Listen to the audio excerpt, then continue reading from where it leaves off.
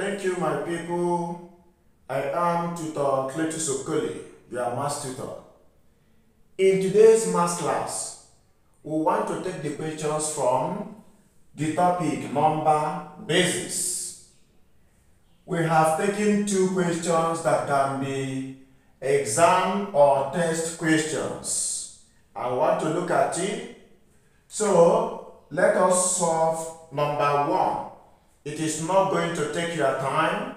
Watch the video till the end. Within 4 minutes, we should be done with the video. Thank you.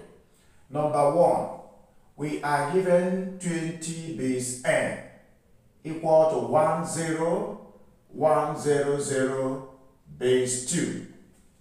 First and foremost, this is in base n. We don't know what n is, and we are required to find the value of n. Y by my right hand side is in base 2. We are going to convert both sides, the right hand side and the left hand side, to base 10 in order to understand what the value of n should be. Therefore, to do that, I assign 0 to first digit and 1 to the second digit.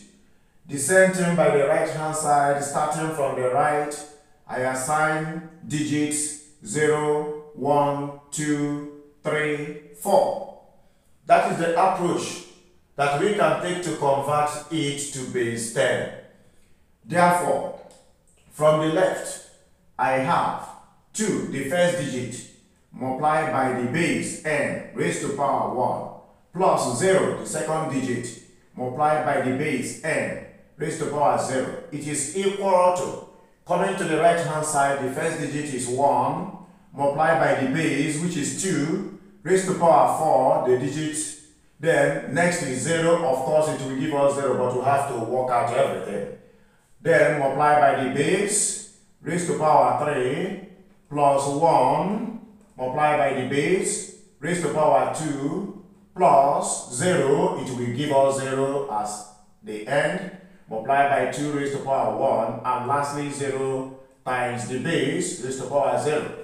Therefore, from here, n raised to power 0 is n raised to power 1 is equal to n, and 2 times n will give me 2n, plus n raised to power 0 is 1 times 0 is 0, equal to 1 times 2 raised to power 4 is 16, plus 0, 2 raised to power 3 is 8, then plus 1, 2 raised to power 2 is 4, plus 0, 2 raised to power 1 is 2, then plus 0, 2 raised to power 0 is 1.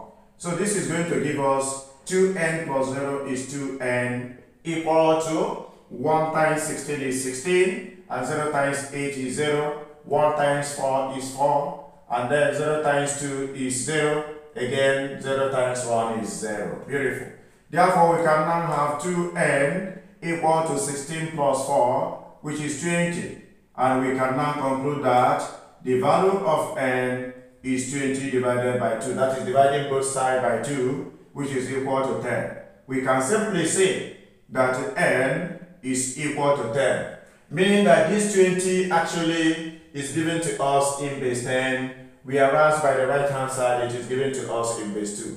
But having converted both of them to base 10, we have actually seen that the value of n is 10. Then we want to take the second question, which is given to us as number 2, 121 base 3, okay, is equal to 100 base n. We are also required to find the value of n. Shortly after now, we'll be through. We do the same thing that we did in number 1, and that is converting the both sides to base 10. So we convert this 121 base 3 to base 10, and convert also 100 base n to base 10. Doing that like I did in the first one, starting from the right hand side, I assign digits to the powers 1, 0, 1, 2. Doing the same thing here, 0, 1, 2. Beautiful. I begin to take the values. The first digit is 1 times the base, which is 3 raised to power 2, plus the second digit is given to me as 2 multiplied by the base, which is 3 raised to power 1. Lastly, the third digit is 1 multiplied by 3 raised to power 0. It is equal to 1 times n to the right hand side, taking the first digit, then raised to power 2 plus 0 times n raised to power 1 plus 0 times n raised to power 0. Beautiful. We have now expressed it. Next is 1 times 3 raised to power 2 will give us 9, plus 2, then 3 raised to power 1 will give us 3, plus 1, 3 raised to power 0 will give us 1, of course. Then 1, n raised to power 2 will still give us n raised to power 2, plus 0 times, of course, let us understand that 0 multiplied any number will give us 0, be it a number, be it a 0. So we can simply say 0 times n raised to power 1 is 0, and 0 times n raised to power 0 will still give us 0, okay? Therefore, we can now say that 1 times 9 is 9, and 2 times 3 is 6, and 1 times 1 is 1, all equal to 1 times n raised to power 2 will give us n raised to power 2, of course, plus 0 will still give us n raised to power 2. We can now add the left hand side to get 9 plus 6, which is 15 plus 1, and that will give us 16 equal to n raised to power 2. Therefore, to get the value of n, we now say n is equal to the square root of 16, meaning that the square root of 16 is actually equal to 4. In conclusion, the value of n is 4.